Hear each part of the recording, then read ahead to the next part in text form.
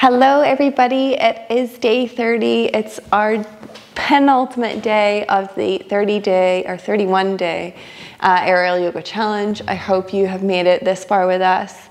If you have, well done. Today's pose is a seated forward fold. I'm going to give you two variations. So we're going to do the first one seated on the mat.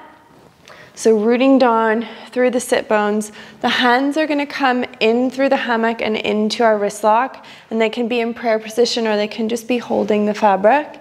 We're going to grow nice and tall through the spine and then just slowly send the hands forward, hinging at the hips and folding forward for our seated forward fold.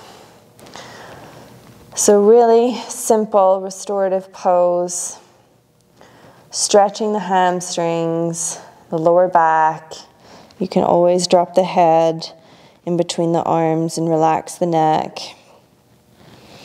And just breathing into the back here. It's a really beautiful, relaxing position. Hands are supported in the hammock. And nice and still. Can slowly begin to roll up the spine. We also can do this position inside of the hammock. So if you find the edge of your hammock, fan it out. We're going to go ahead and grab a few handfuls here and come into our seat. Find the back. Snuggle the shoulders into the hammock and release the head forward. And then keep a soft bend in the knees. So we have a seated, floating version of the forward fold.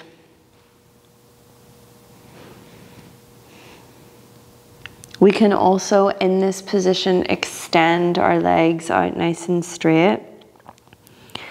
And continue in that folded position. Can also, in this position, bring our arms all the way through. And if you have some blocks handy or if you can reach the floor, we're just going to rest our hands on the blocks for a nice folded position.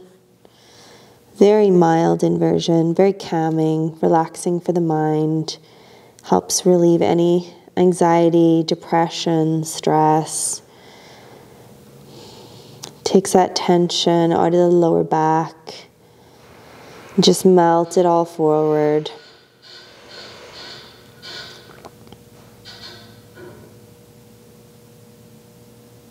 Really calming pose.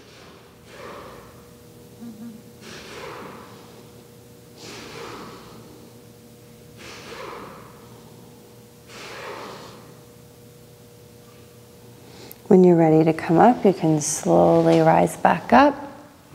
I hope you enjoyed those variations of the seated forward fold. Please join us tomorrow for our very last day. What's it going to be? I don't know. You'll have to come join us tomorrow, find out. We'll see you tomorrow, guys.